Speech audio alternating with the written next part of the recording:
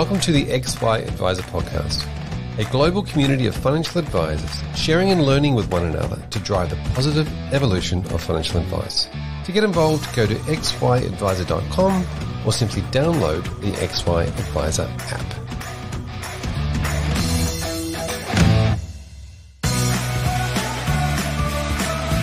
This podcast series is proudly brought to you by Russell Investments. With more than 80 years of experience, Russell Investments is a global investment solution partner dedicated to helping investors reach their long-term goals. Russell Investments specialize in multi-asset solutions that combine asset allocation, capital markets insights, factor exposure, manager research, and portfolio implementation.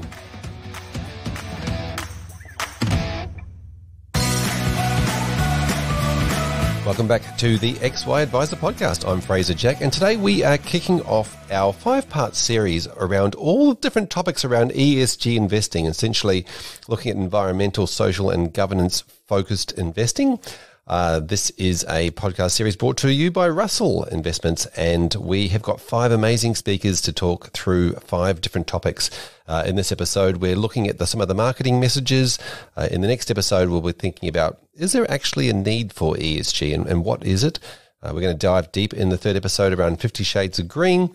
Then we're going to look into the E, S, or G and how do you prioritize those. And finally, in the last episode, we're going to be looking at supply and demand. Now, I'm very, very fortunate today to be joined by Philip Moffitt. Now, Philip is wears many hats, I guess you could say. He runs a business called Green Road Consulting. He is a director and on the investment committee for Aware Super. He has also got a fund called Beckon Capital, which really looks at the impact investing and businesses that are making an impact on the world. And not only that, he's doing a PhD in one of my favorite subjects of all time, the psychology and behavioral finance and decision-making of human beings. Welcome, Philip.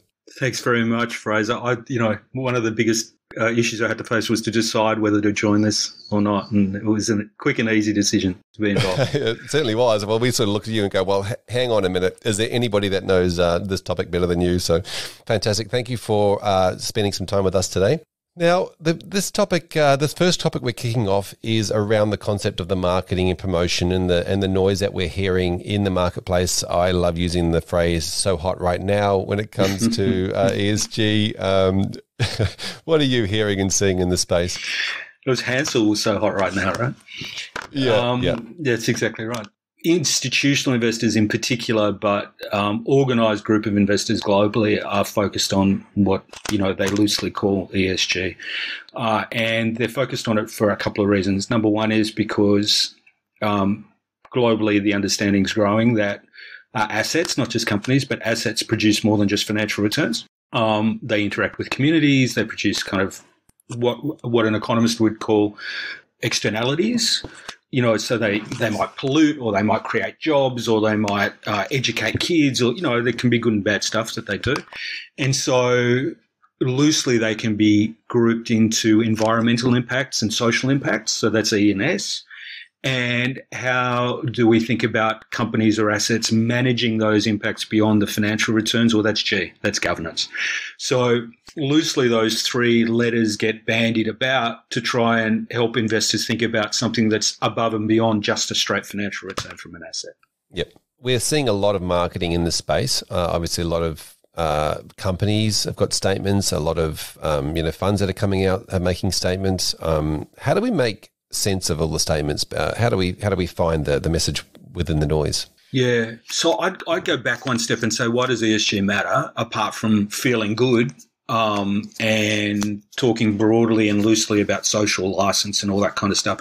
ESG matters because markets increasingly, or investors increasingly, understand that unless businesses and assets are sustainable, their values will be reduced. And so you want to be investing in assets that not only generate good returns, but they generate sustainable returns. And what's going to sustain a business or an asset, it's not just its financial returns, it's also the role it plays in our community. And so the obvious example is carbon pollution. So increasingly carbon output can be measured, and in some jurisdictions it's taxed, in others it's not. But if you look at an Australian asset that has a big carbon footprint, it actually trades at a lower valuation than a similar asset with a lower carbon footprint. So as an investor, whether there's a carbon tax or not, you want to know about the carbon footprint of the asset, because it's going to affect the return you make. And so for investors who are driven by total long-term returns for their clients or themselves, ESG is really, in my mind, it's shorthand for sustainability. It's just a way of thinking about sustainability. Sustainability is broader, ESG is narrower and easier to measure and address, but it's really all part of the same thing. Yep. And how do we dive through some of the messaging? I think sort of this episode, I really want to try and knuckle in on that whole what's being fed to the marketplace, and how do we make sense of it? Well, look, if anything's popular, frankly, people will try and find shortcuts to get benefit out of it. I don't want to, necessarily imply that it's exploited, but we're in lockdown and there's COVID going on right now, and I'm getting text messages every few minutes from people who are telling me they've got a COVID test result and they're just trying to get into my phone and rip off my personal data. So that motivation to try and get as much as possible for as little effort out of movements or brands is endemic to the way we live our lives. So that's the kind of psychology and behavioral finance part of it speaking.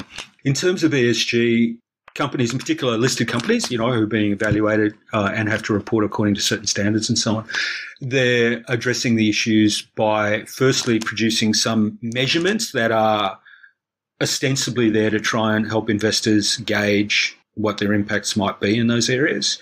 And secondly, they're going to make a lot of statements about what they're going to do in the future. Now, what you're going to do in the future is no different to what you get from a politician speaking or a coach talking about next season or whatever it happens to be. It's not really much use to you unless you can see some evidence of it taking place. So I discount all of that. So what you're saying is past performance matters in this particular is more of an indicator of future performance? Yeah, exactly. And so you want to see that plans are being put in place and so on. I think what we get from ESG from people who are embracing it properly, both on the investor side and the investee side, is they start to focus in on a couple of things that you can measure. So I think about carbon footprint, for instance. There's essentially broadly agreed kind of metrics that can be applied, and so that you can start to make some comparisons. E is probably easier to manage than measure than S, the social impact, but you can still talk about the number of jobs or the healthcare or whatever it happens to be. You can put some metrics around it. And G is more an internal structure. What I think you're getting at is, should we be trusting some of the product that's been created around these thematics, and should we be trusting and investing on the basis of the promises made by the the companies and the assets that we're investing in? And I would encourage skepticism around all of that, but also the fact that it's starting to be discussed and there's some metrics emerging is a positive. This whole triple bottom line, quadruple bottom line process isn't going away. So we're on the pathway. The biggest problem for greenwashing or ESG washing and whatnot is that there's no real agreed set of metrics. So you can come up with your own metrics and publish them, and they'll look good, but when you drill into them, maybe statistics, what is it really telling you? Yeah. Okay. So the idea is to really look hard at the messaging and say, is it a gunner? Is it something that's sort of or very vague, or is it something more specific and tangible? Yes, exactly. And the more tangible it is, and the more that it can be evidenced by actual data that reports what has happened rather than what we're planning to do, the more credit the market will give, and the more the companies move that way, the more credit for future plans will emerge. And the real coalescence of all of that will be when it becomes more and more clear to investors that you can actually make financial returns out of all of these things.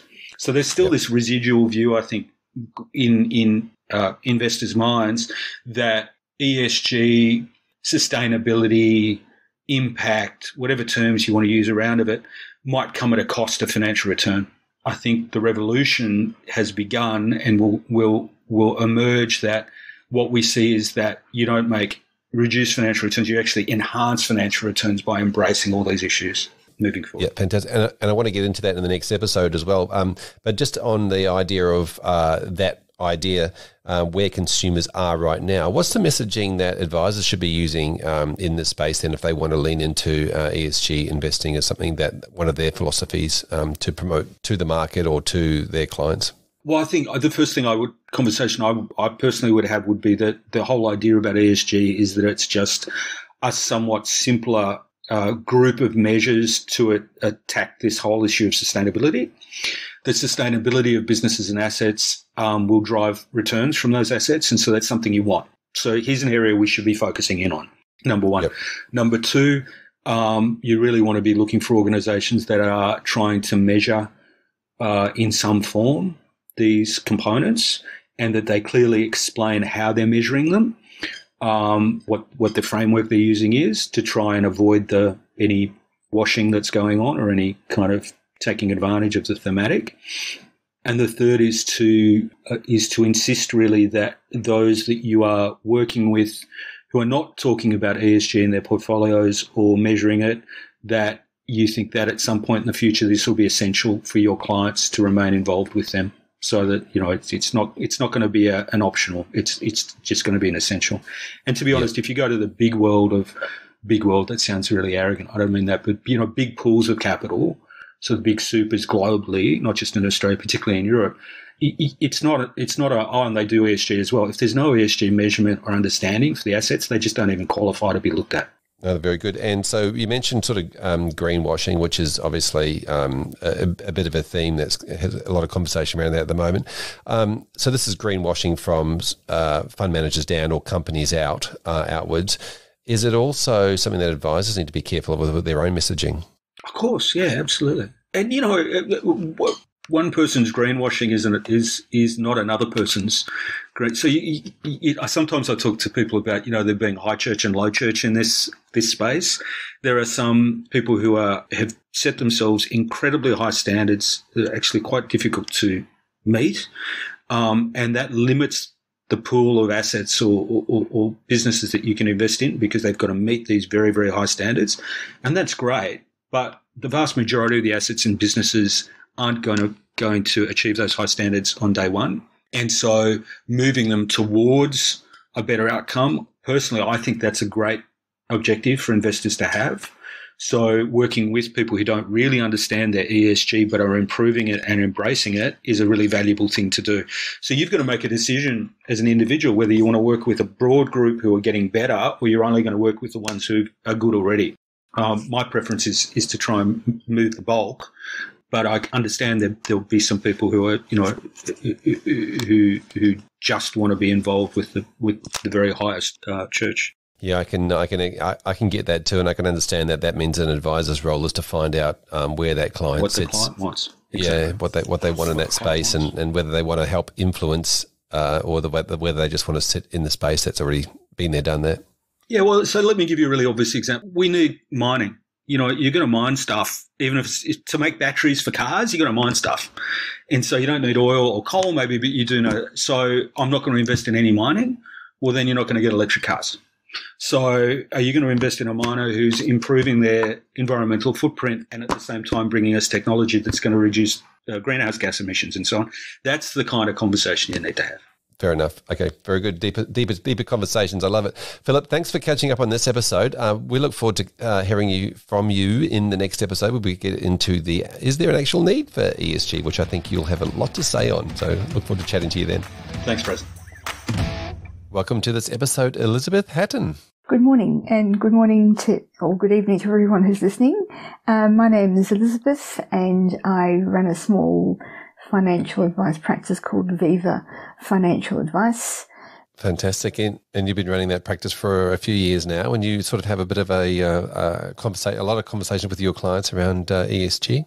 I do have quite a lot of conversations with clients about ESG, and people are quite fired up about ESG and what it means, and they're fired up about being ethical. And ESG and ethical and sustainable investing isn't just ethical and sustainable investing, but some people come to see me because they say, oh, you're ethical. And I'm talk to them about what their ESG preferences are, and they say, that's not why we came to see you.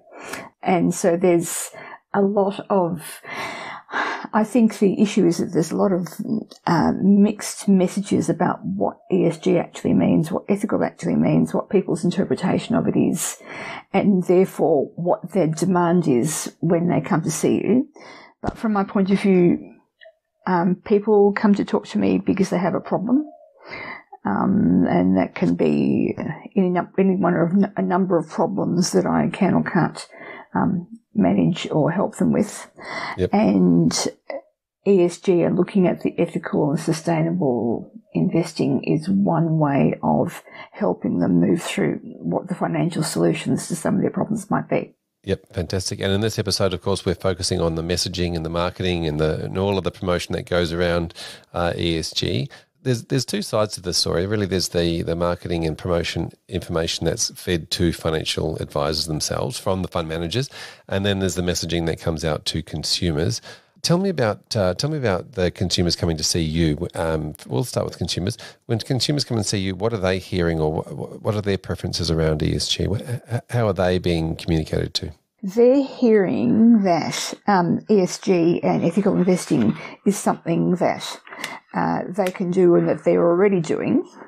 And when we actually go into, and it's something they're wanting to do, and so there are people who are wanting to do this with various amounts of conviction and passion, and I think that often when we start to dig into the details of what they're actually investing in, they're surprised that their super or other investments aren't as ethical as they might wish them to be, or they would be hoping. Yep. This is a really interesting point, isn't it? It's uncovering this, and we're going to certainly uncover this with some of the other episodes of conversations we're going with.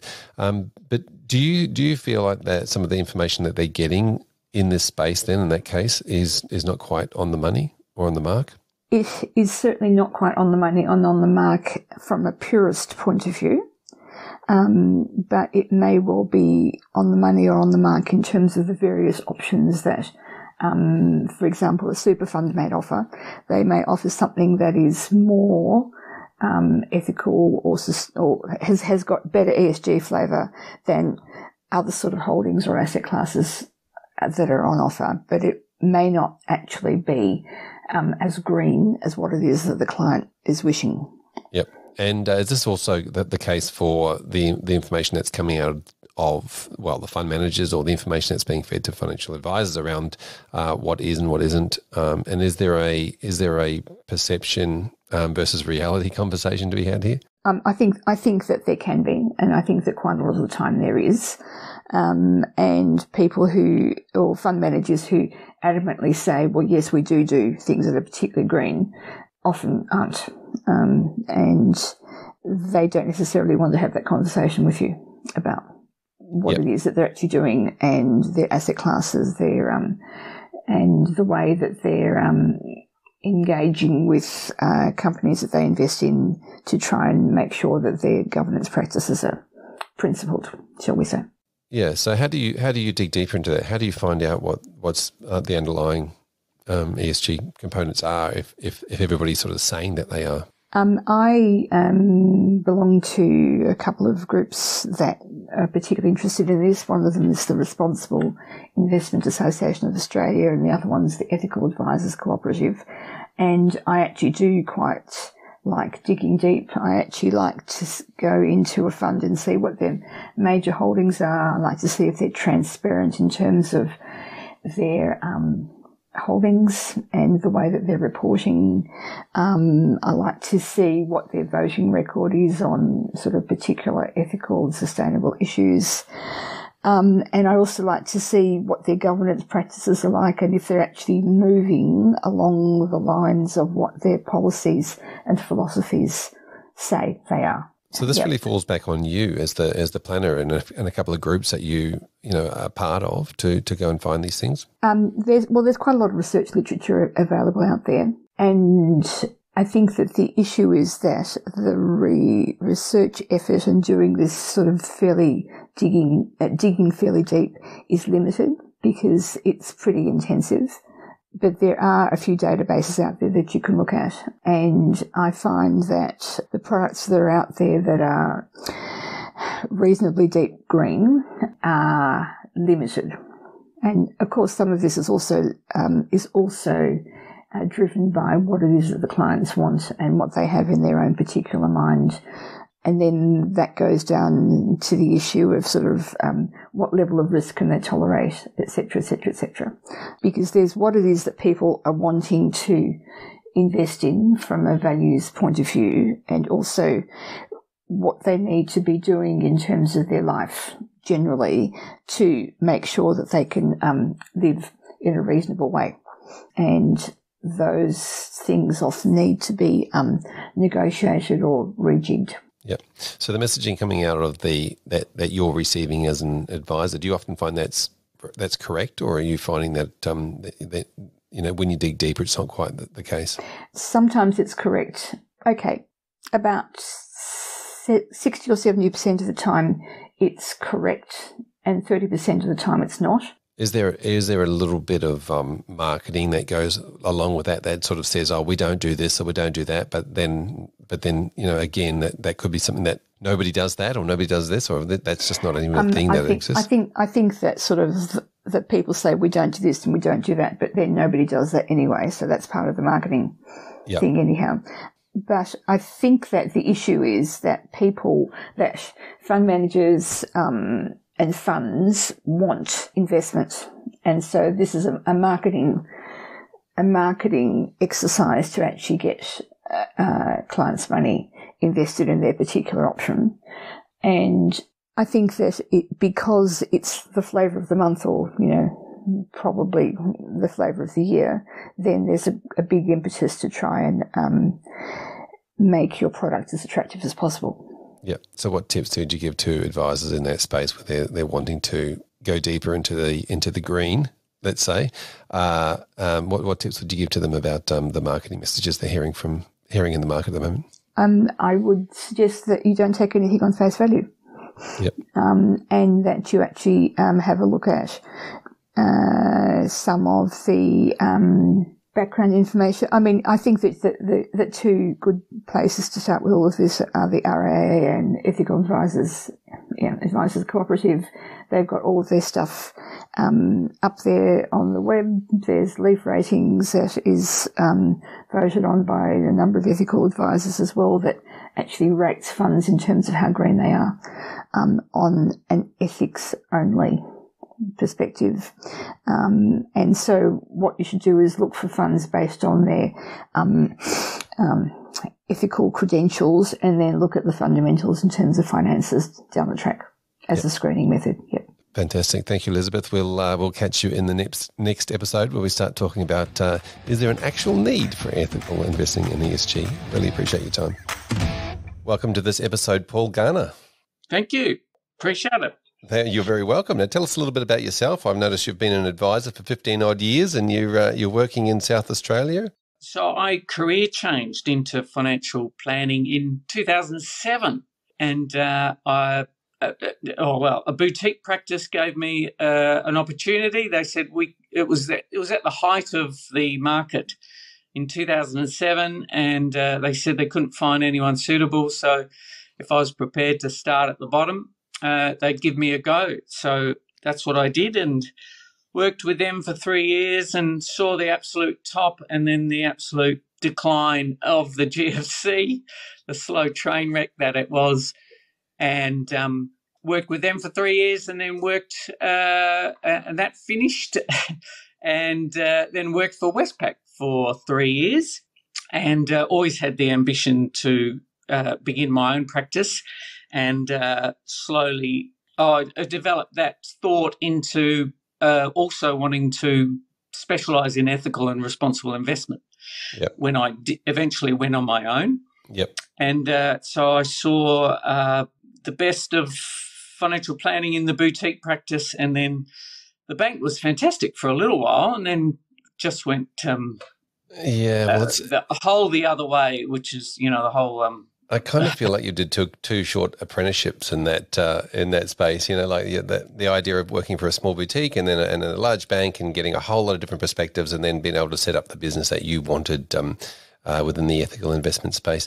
Now, you're also an advisory board member of the Ethical Advisors Co-op, which I'll ask you about throughout the series, and you're on the FPA's Policies and Standards Board as well. Yes, one of their board committees, and so as a relatively or as an older person, but a relatively young financial advisor, I just thought I'll get stuck into everything I can to try to learn and be part of it and try to influence the policy and the way things work, or get an insight into how things work. Yep, brilliant, absolutely. Now, in this particular episode, we're talking all sorts of things around ESG, but we're talking about messaging, marketing, and promotion.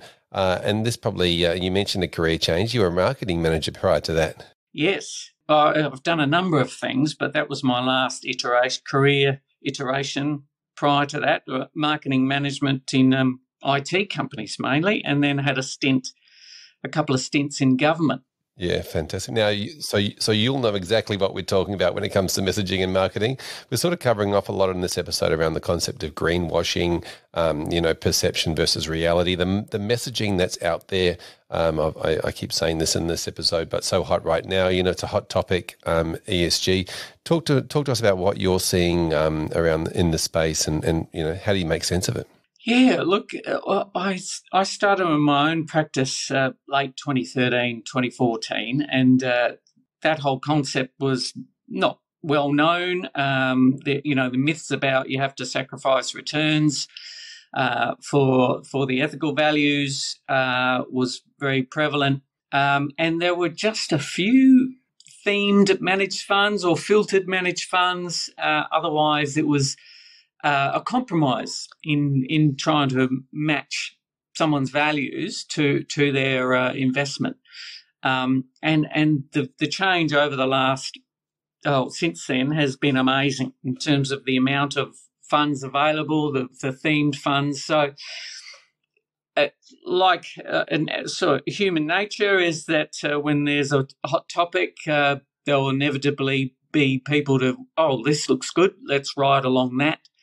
And so that's been part of, I guess, the due diligence, the vetting of looking at options to help match.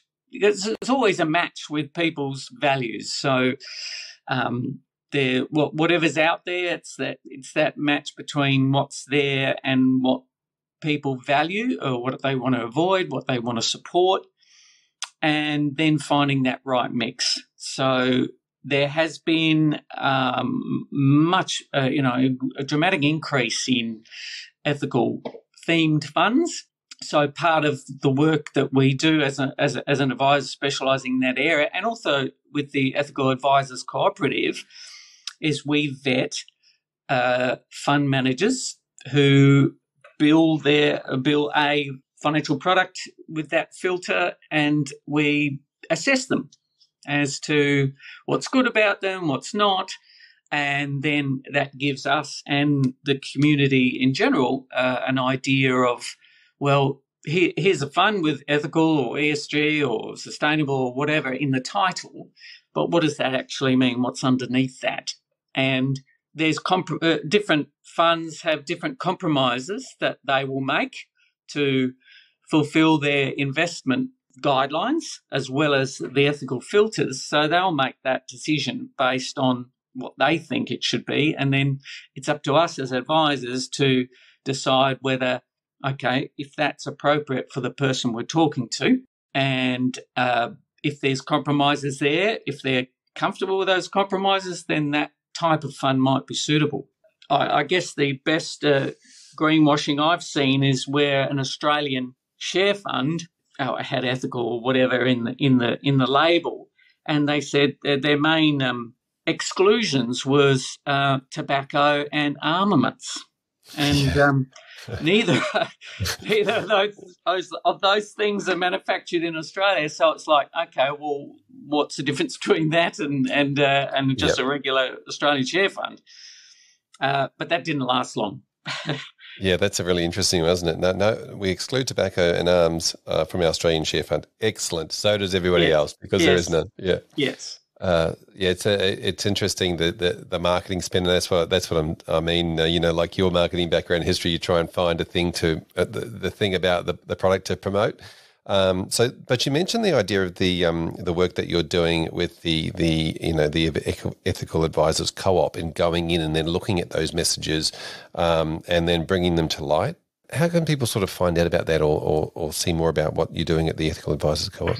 Yeah, so that's a group of advisors who share the same ideals, same passion about the industry, and we work together to encourage the industry to develop appropriate products, to vet existing products, and to work with financial fund managers to develop or enhance their existing products to be more suitable. So Ethical Advisors Co-operative is, we have a website, and we have recently, or within the last 2 years, developed a leaf rating system where we as a group will investigate and vet fund managers, and then we vote on it and give it a leaf rating. So 5 leaves is the ideal, and so we base it on what an average, so it's very subjective, but what an average ethical advisor would think of the investments within this fund. Yep. And so we rate that, we give that feedback to the fund manager, and then they either take that on board or they state their case, and we try to rate it not on a investment performance criteria, that's plenty of other people do that, but just on how we assess its ethical filter. Yeah, now this is interesting because we'll probably get into this a bit deeper in some of the other episodes, but as you mentioned, it is subjective. There's no guide, there's no exact science to this. Talk to me about is 5 leaves deep green, or is that where you're looking? You're looking for deep green as 5 leaves, and one Correct. leaf is very light green. Yep. We'll probably cover off on that in the 3rd episode when we talk sort of 50 shades of green. But Yes. That's a fantastic system. And what's the website for the Ethical Advisors Co-op? Ethical Advisors Co-op or leaf ratings. We'll search on those terms, and it will get straight there. I'll let you know the exact address. We'll include it in the show notes. Speaking of marketing messages, what should advisors be doing with their marketing messages when it comes to what they're saying to their clients, or what they're saying to the people that might become clients of this? Well, look, I specialise in this area, so all of my marketing messages are around this area. So I'm looking to attract people who have that interest and want to reflect their values through how they're investing. So for me, it's a specialty, and I think if you're going down that area, you've got to focus on those issues. If you're not obviously specialising in that area, and people are asking about it, then I think that's probably more prevalent these days, and that the greater awareness of it through the media, through social interactions is making it more high profile.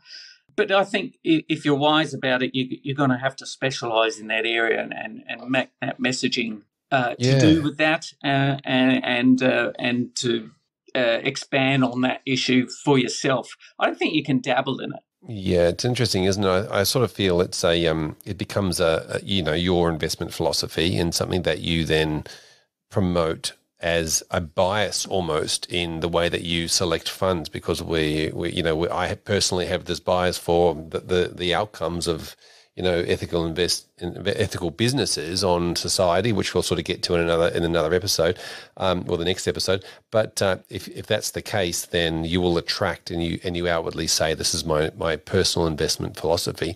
That's my personal bias when it comes to my financial planning, recommendations. So you will then attract people who also agree with that. Yeah, but I don't make any judgment. It's purely about whatever the values that the individual has. It's about matching that with what's available. Yep. So And that's as different as, and that's the subjectivity of it, because it's so different from person to person, is what's important to them. What do they want to avoid? What do they want to support? What don't they care about? Which we're covering in another episode. So what we'll do, Paul, we'll leave it there for this episode, and we'll look forward to catching you in the next one. Thank you. Welcome to this episode, Alexandra Brown. Thank you so much for having me today, Fraser. Fantastic. Now, you're an amazing person in this space. You run you're the founder of a business called Invest with Ethics, where you actually work with financial advisors, helping them shape their businesses around, providing ethical investment advice to their clients. I do. I absolutely love what I do. I get to work with some of the best advisors who are really passionate about helping their clients in the ethical investment space. It's a wonderful place to be. Yeah, fantastic. And of course, you do that through all sorts of one-on-one and accelerators, and we'll probably dive into a bit more of the stuff as we go, of all the stuff you do around in this space with the ethical advisors co-op, of which you do a lot of support and you're on the board with, and also as a research manager of an entity that I can't pronounce. Let's go with that. Tell us about that. Sure. So I am the head of research at Altiorem. It's a sustainable online finance library. And we basically or effectively take all of the great research that's out there on ESG and ethical investing. We summarize it, pull out the key insights and transform it into a really digestible format for users and for advocates who want to create change in the industry. Yeah. And you pretty much spend your entire life around this one subject, right? Including all of your study. I do. I was about 10 years in academia prior to that, doing lots of research on ESG leader and laggard portfolios and all sorts. I live and breathe it, absolutely. So have you done your PhD? Is that how? I did my PhD research. So I did 3 or 4 years of a PhD. And unfortunately, there was a researcher in Queensland who published a report that was too similar to my own research. So it was no longer a unique contribution. And we tried to pivot and we tried to reinvent it, but it was too late by that stage. It wasn't going to be unique. My goodness. So 3 years into a 4-year study, and otherwise I could be speaking to Dr. Alexandra Brown right now. You could. And no doubt you will in the future. I actually purchased the dralexandrabrown.com URL. So it is on the cards. It's going to happen one day. That's a good way of, putting it in your brain so it's going to happen. Excellent. So, all right, well, I won't call you doctor, but we kind of know that you're pretty at that level, I guess you could say. Let's kick off this. In this episode, we've done a lot of talking around the concept of marketing and promotion and some of the noise we hear in the market at the moment. Tell us what are your thoughts on what you're hearing? Yeah, it really is. It's so hot right now. And I think it's because there are so many drivers happening at the moment with, the global trends and consumer demand. Climate change is at the forefront. Fossil fuel divestment movement, net zero emissions targets, COVID. COVID's really brought around those social issues in prominence. There's guidance from financial regulators. And of course, this all means that fund managers are really getting on board and they're fighting to get in front of advisors. So it's in the media, but you mentioned the co-op and, you say that it's so hot right now, but the co-op's actually celebrating their 10-year anniversary this year. So, for a long time, this has been at the forefront for a number of advisors who, recognize the need to represent and I guess advocate on behalf of ethical and sustainable investments and clients that wanted this as well. So, yeah, it's hot right now with fund managers and advisors, and the media's catching up, but it has been there for a while. Yeah, that's a really interesting point. Anybody can be an overnight success in 10 years, can't they? It's sort of one of those scenarios. If you stick to your guns and you work at it, I think that's. I hear that a lot with stuff. Things that are booming don't just boom out of nowhere. There is years of history that go behind it. So yeah, that's a good point to make.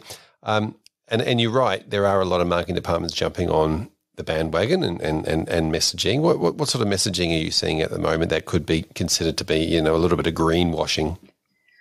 Oh gosh, there's definitely a lot of greenwashing, and simply put, it just means that a company or fund they're using words, they're using PR, they're using imagery that makes them seem a little bit more ethical or environmentally conscious than what they are. I think some of the examples would be fund managers stating that they screen out certain things like fossil fuels, but they only screen out certain types of fossil fuels. So they might only be screening out coal, but gas is still, in the portfolio, or their screening thresholds are really high. So, fossil fuel companies are still remaining in the portfolio. I think for mixed asset portfolios as well, the screening process is only perhaps used on the equities portion, but not on the fixed income portion. Other greenwashing examples that I'm seeing is, saying that they're ethical, but then they're not voting against all the resolutions that are asking for increased climate change disclosure, or they're voting against changes that are put forward that would support human rights and workers' rights and Indigenous rights.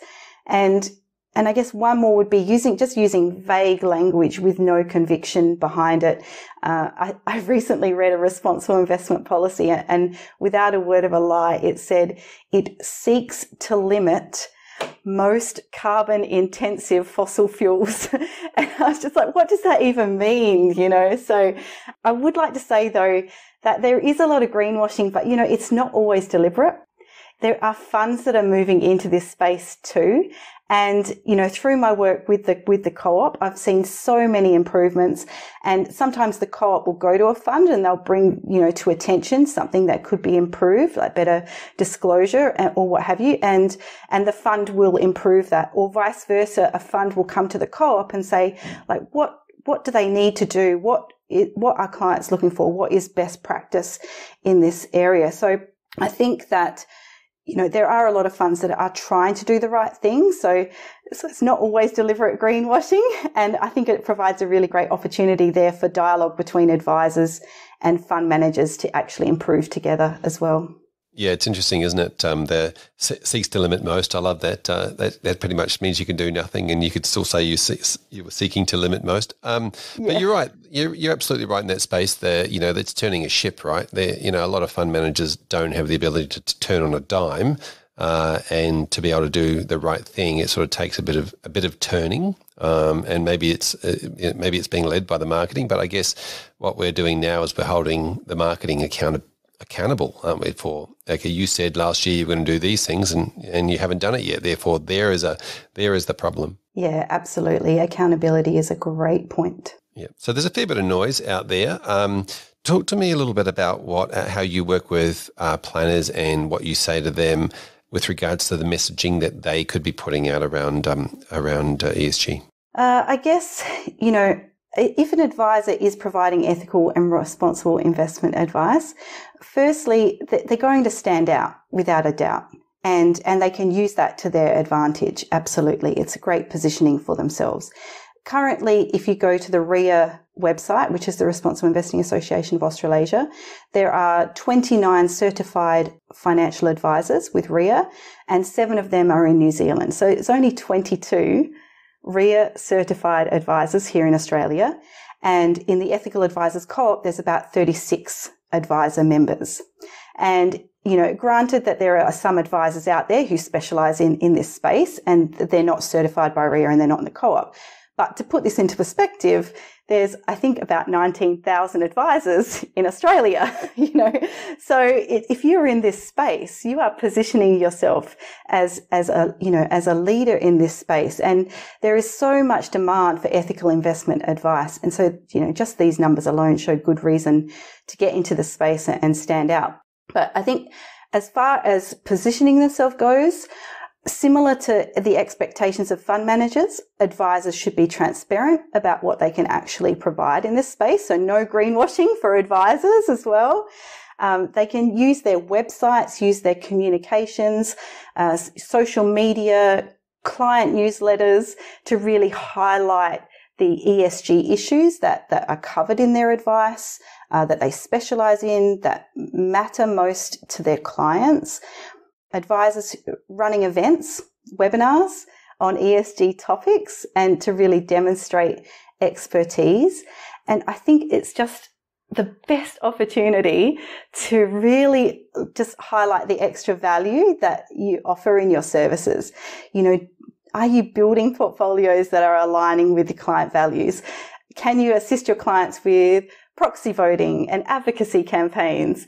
And there are so many benefits to providing ethical advice. Yeah, I really do feel it's a conversation once you get into it. That if this is your passion and your belief, then you know that does resonate out into the marketplace. I was talking to an advisor the other day who'd been on a few different podcasts and said that that clients were listening to those podcasts first, and then coming along and saying, you know, you believe in what I believe in. I want to be your client.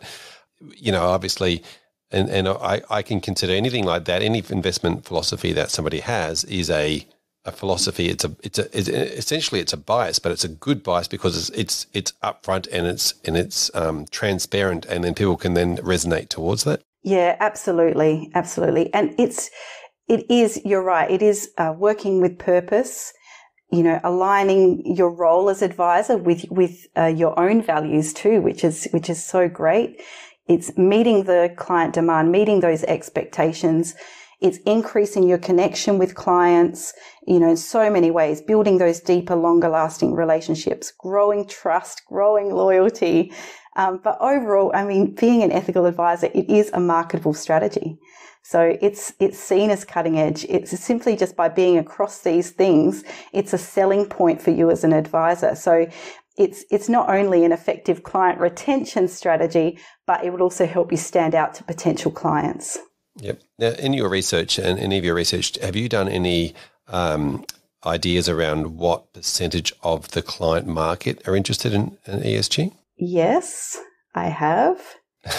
The only reason I say that is because you gave us the stats on, you know, the amount of people who specialise in this space versus the number of financial advisors, which is obviously a huge one. So we might see if we can get that information out of you in a future episode. But in the next episode, I also want to jump onto that and have a bit more conversation around that alignment and purpose, because I think, you know, when we talk about if there's actually a need for ESG, you know, there's also a fantastic opportunity for advisors to align their business with their own values. So, Alexandra, thank you so much for coming on this first episode. We look forward to hearing from you in the rest of the series. Thanks a lot, Fraser. Welcome, James, to this episode on, we're talking all things ESG. Thank you for being with us today. Thank you, Fraser. Good to be with you. Fantastic. Now, James Harwood, you are a senior portfolio manager with Russell. Is that correct? Yes, that's correct. Fraser, I'm running Australian equity and global equity funds for Russell. Have a specialisation in ESG strategies, so running both our ESG ETF RARI and also some of our low carbon funds in both Australian and global shares. Fantastic. So you're the expert in this field. Thank you for joining us today. Yeah, no. Look, it's been a great area to be involved in over the last few years, and I think the great thing about ESG investing is it's always evolving. So it's probably the most exciting area of investment at the moment. Yes, it certainly is. It certainly is evolving. It certainly is one of the hot topics around at the moment as well. We're sort of talking a lot of things today in this episode around the marketing and the messaging and the promotion that's going along. There is a lot going on, isn't there? Look, there's I think probably the best reflection is just the flows of money into these ESG strategies. We're seeing that, you know, particularly in Europe, definitely in Australia as well. And I think the US is starting to finally catch up as well. So it's not been a big theme in the US. I think, you know, with President Trump, it was clearly ESG was not a focus of his, but I think even investors over there now are, are really following this kind of ESG trend as well. Yeah, well, it's good to see Australia as one of the world leaders in this phase, I guess. Yes, no, for sure. I think the superannuation money that we have, the super funds have big ESG teams. I'm sure we'll be talking later about, you know, some of the the investor groups and how they influence companies, on their governance and corporate practices, and definitely the wealth of money that we have in superannuation, and the teams behind that is really helping drive the ESG trend in our market. Yep, exactly. Now, there's now speaking of the promotional side and the marketing side, there is a lot of information out there. It's a topic that sort of came along pretty quickly, as in the marketing promotion really ramped up around this sort of not so long ago. What are we seeing out there with regards to some of the noise in the marketplace versus I guess I'm trying to look at what sort of perception versus reality. Yeah, look, I think it's a good question, and I'm sure one that's on the lips of a lot of advisors as well. I think most investment firms are now saying that they invest with ESG considerations in mind, or integrate ESG into the investment process. I think the question is, what does that really mean? And in terms of products, how to really avoid greenwashing. That's a term that's become quite commonplace, and greenwashing is really the overstating of a product's ESG credentials. I think what's really important for advisors is clear product labeling of a particular product. How green is that product? It's certainly something that we spend a lot of time thinking about at Russell, in terms of the information we provide on our ESG products in terms of fact sheets, etc. What characteristics are they providing ESG-minded investors? So I think that product labeling aspect of particular investment products is really important to avoid greenwashing, basically. Yeah, and is there a bit of a benchmark around with that, or how do they tell the difference? Not really is the honest answer. I think there's a number of different metrics that we measure our funds against. So, for sure, carbon emissions and carbon footprint, that's a fairly standard way of looking at how green a product might be, or how exposed to carbon it is. As this trend away from fossil fuels has gathered steam. That's something that investors are really wanting to know now. What is the carbon footprint of their portfolio, or the fund that they're investing in, relative to a benchmark like the ASX 200? So that's something that's certainly the kind of things that we're doing now as standard, really. Yeah, it's I guess it's trying to bring some factual information to from what I've been speaking about and hearing. It's about bringing that factual information. And you sort of mentioned the words like, with considerations and in mind. They're all nice, and they're nice fluffy words, but they don't actually mean anything, do they? They're sort of, we're looking for the tangible stuff. Yeah, that's right. And I think, probably the most common thing now is that all investment firms say that they consider ESG in what they're doing. What does that really mean, and what's the end product? And I think governance, or the G of ESG, has been a key part of stock pickers for forever, really. They've always been focused on the governance of companies, but I think the environmental side, the social side, is becoming more and more important to investors. And we do have aggregate ESG scores that we can also rate our funds on. So the RARI ETF, for example, we always compare how that scores on overall ESG characteristics versus its benchmark, the ASX 200. So clients can see there is an improvement over the standard kind of market index.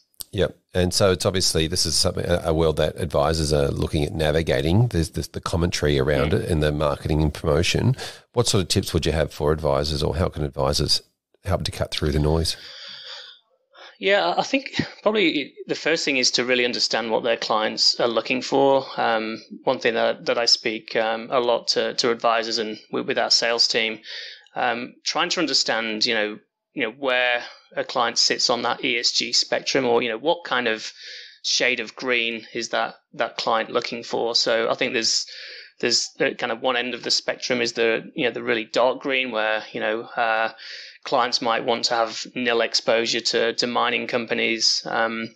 At the other end of the spectrum, people want better ESG characteristics, but they don't want to kind of take huge risks by not owning, a lot of the mining companies, etc. And mining is clearly a big part of our economy. It's really important to Australia, and all of our ESG funds, whilst there's often some kind of fossil fuel related screen that we use in those strategies, we still have exposures to other companies, say like a Fortescue Metals that's it's iron ore focused. It's not focused on fossil fuels, and I'm sure you're aware that that company is really making significant investments in renewable technology as well, with hydrogen, etc. So I think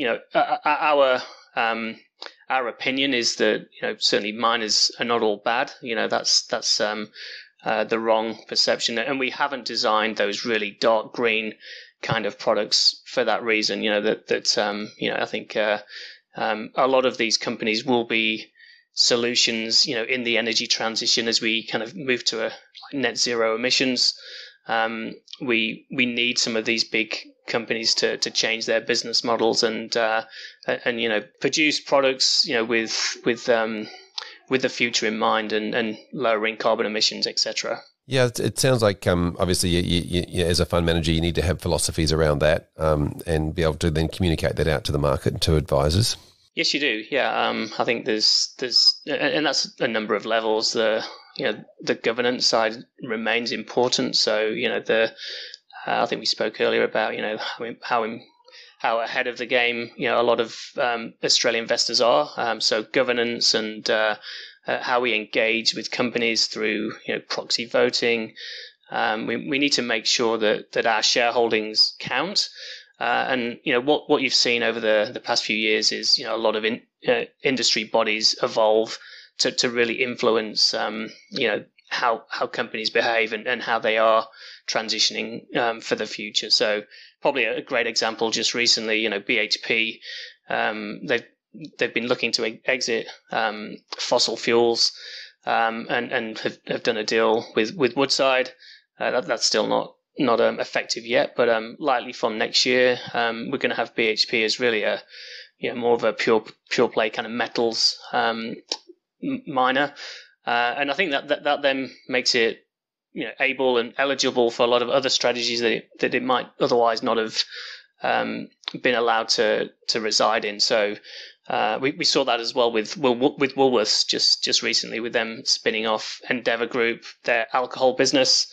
I know in our own ETF, Rory, Woolworths was excluded because of that alcohol exposure. We're about to sit down and review those exclusions again, and look, Woolworths will be back permitted as an investment because it no longer has that alcohol exposure. So this is happening, everywhere. Not just us, but a lot of companies are looking for companies to have the right exposures and kind of avoid those sin or the areas that do harm, like tobacco as well. So I think it's been a major theme, and it's really driving where superannuation funds and other firms invest their money. So I think really understanding that is crucially important. Yeah, fantastic. Thank you, James, for coming on and joining us in this series. We're going to wrap up this episode, but it certainly does sound like advisors, there's a lot of work to be done, a lot of reading to be done, and a lot of understanding to be able to cut through the marketing and promotional side to get to what's actually lying underneath the messages. So thank you, James. We look forward to catching you in the next episode. Thanks, Fraser.